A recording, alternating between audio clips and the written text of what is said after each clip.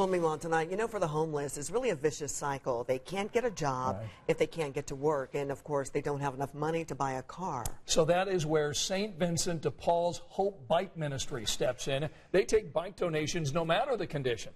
Then they'll fix them up and hand them out to veterans and the homeless. Well, today they got a huge donation. Some good news here. The Zionsville Knights of Columbus donated 160 bikes. It is not a small thing, and it's so much appreciated by these people because it's a labor of love, shall we say, and the Knights of Columbus are known for their charity, and this is a very good part of their charity group of work, yes. It's a labor of a lot of love. The bikes are handed out to veterans as well as the homeless. Yeah, love to see that donation. They'll use those bikes to get to work and doctor's appointments as well. Angela.